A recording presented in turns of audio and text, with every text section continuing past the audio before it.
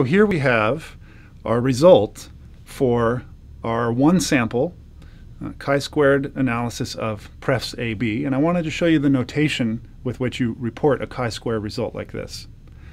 So here I've written our data table just so we remember what the analysis was over, prefs AB, and I'll circle some parts here. This is the chi-squared symbol, and it's a Greek letter chi. And you can find it on your computer. You'll see it looks similar to an X, but it's different. The squared symbol is there by convention. This first item, and you can make these subscripts in parentheses, or you can make them full size. It's really kind of up to you. People do both. But this is the degrees of freedom. And the chi-squared distribution, and therefore test, only has 1 degree of freedom. So that's what's there. But along with that, after a comma, you'd report the number of cases, or the number of measures or data points. We had 60 respondents, 60 subjects here, and they gave us a preference, so n equals 60, and that's where we'd put our n. Then we have, on the main line again, full size, an equal sign for the result of the test.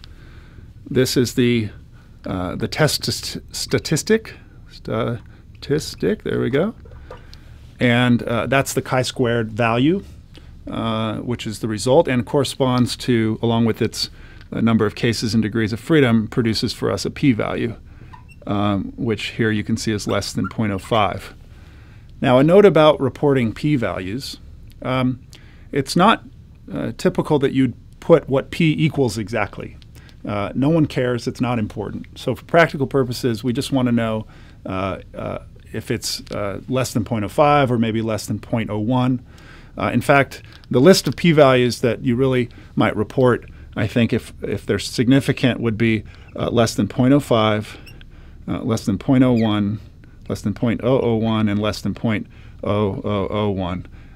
And that set really is kind of enough. You don't need to get more fine-grained than that. That's certainly plenty. Some people only report less than 0.05, and that's fine too.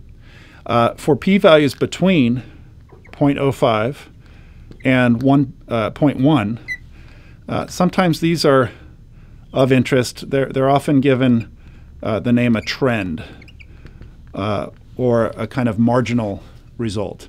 They're not statistically significant, but they may still be of interest. It may be that with more data, more subjects, more responses in our case for this study, it may be, in fact, a trend that would head towards statistically significant.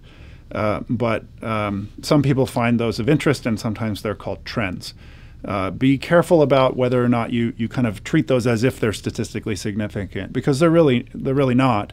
But they may be of interest and point the way towards something that you want to look into further.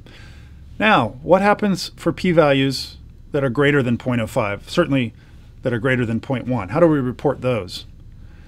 Well, for p that's greater, let's say, than 0.05, meaning non-significant, non-statistically significant, we don't actually report the exact p-value.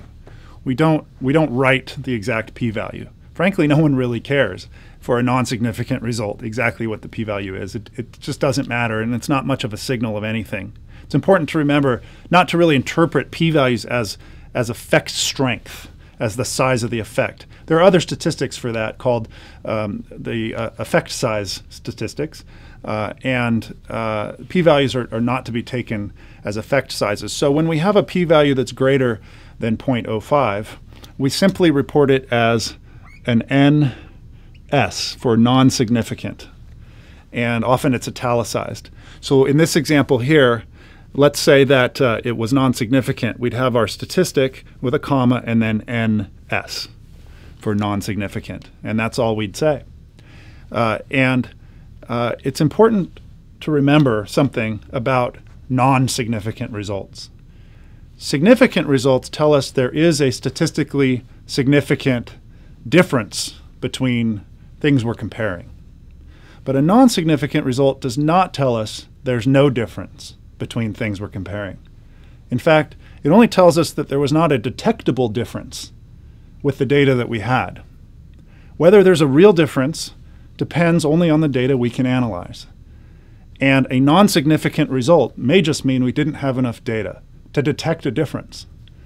It doesn't mean that two things are equal or that they're the same.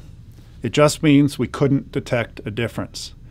So the result was not detectably different. The factors were not detectably different. They were non-significantly different.